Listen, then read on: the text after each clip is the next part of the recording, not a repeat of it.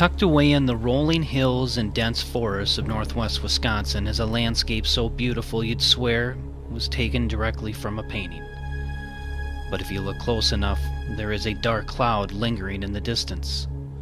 A secret that these roads have held on to for far too long. A secret that has haunted Candus Harer in this community for 10 long years.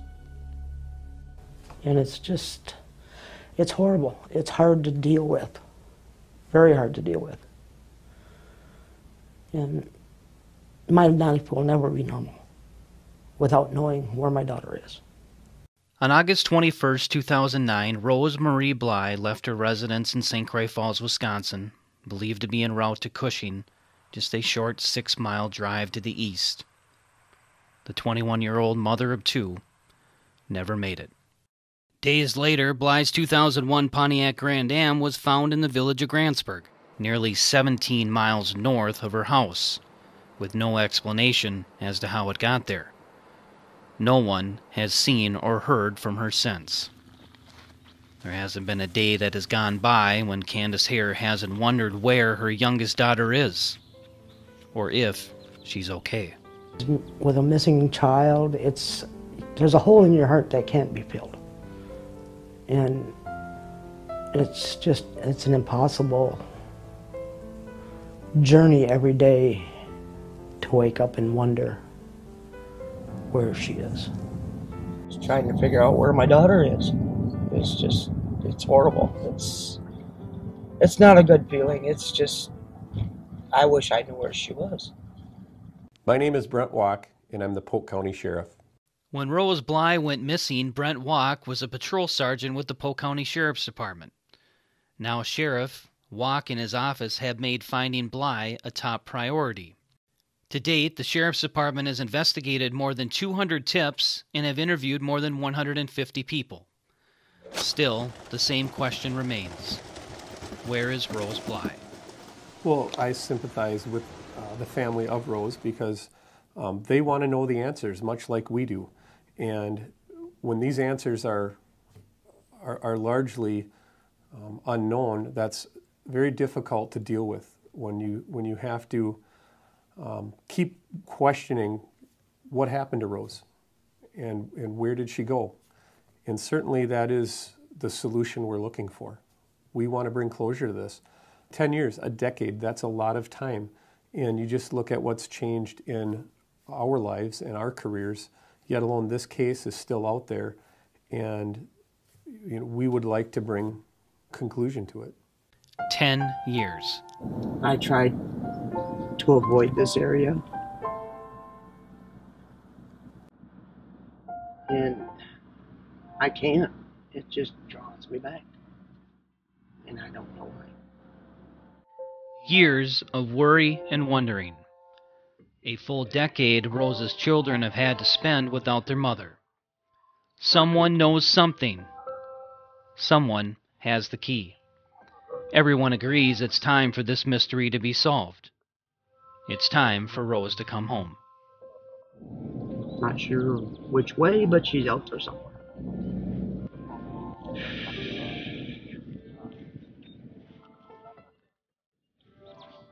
It's hard not to cry. Even just out here looking, it just brings tears to my eyes. Not knowing what actually really happened that day. Rosie, if you're out there, I still have the same number. I want to bring her home.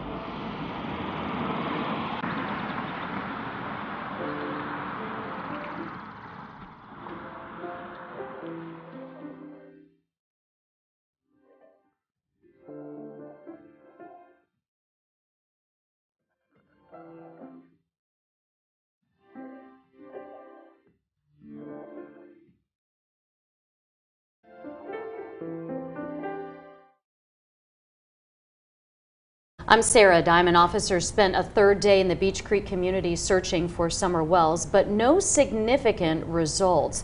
An Amber Alert to find the missing 6-year-old from Hawkins County remains active, and we're hearing more about what happened the day from her grandmother. Here's Ansley Daniel. Josh and Sarah, as officers spent another day in Beach Creek searching for Summer, I was out there yesterday and spent some time at the Wells family home on Ben Hill Road. Now, that's where Summer was reported missing from on June the 15th.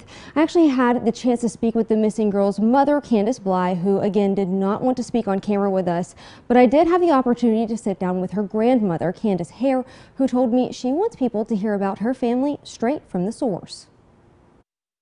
That's why I come on camera, because I am sick and tired of the lies. Missing Hawkins County 6-year-old Summer Wells' grandmother, Candus Harer, says it was hard to speak on camera as she's been reliving a familiar nightmare. Rose has been missing for 12 years. I miss her dearly. She's the baby of the family. Harer's youngest daughter and Summer's aunt, Rose Marie Bly, went missing from Wisconsin on August 21st of 2009. To go through it again with my granddaughter, Summer, is very heartbreaking. And that's what a lot of people don't understand, is what a parent goes through, what a grandmother goes through. It's the not knowing is what tears us up. It's the not knowing. Back in November, her granddaughter's case received national attention on a 2-part Dr. Phil episode, which is why Harer thinks her daughter Candus Bly has continued to shy away from the media. I think it had to do a lot with Dr. Phil, the way it came out on Dr. Phil when she was out there. I was not out there. I think it hurt Candus in a way. I don't know if it's helped or not. I don't believe it has. Maybe it's gotten more attention out everywhere on them. On June 15th, the day Summer was reported missing, Harer says she spent the entire day with her daughter and granddaughter. She says it started with a trip to the emergency room to have her knee checked out. They prescribed me medication to take to get the swelling down out of my knee and around my knee because it was inflamed. And then we waited around for my prescription. Summer went swimming that day at the horse stables, I believe it was. After the family returned home with groceries, Harer says she took a nap, woke up and repotted cactus plants with her granddaughter. She says Summer ate a peppermint, went inside the house to play with her brothers, and that was the last time she was seen. There was no sign of her. Authorities say all possibilities of what happened to Summer are still on the table. But like the rest of the Wells family, Summer's grandmother believes she was abducted. We never did find her. She called 911 and she called Donnie, and we sent the boys down over the hill, and I stood in front of over by the edge there and watched them. And was praying to God every minute that nobody would take them. For more than a decade, Harer has said the same prayer. I hope and I pray to God every day. Over the last almost 9 months, along with her daughter Rose, her granddaughter Summer has now been added to her plea. That she's found alive. We have more of that first-time interview along with a statement from Summer's mother, Candus Bly, and the interview with Hawkins County Sheriff Ronnie Lawson that prompted it all right now on our website, WJHL.com.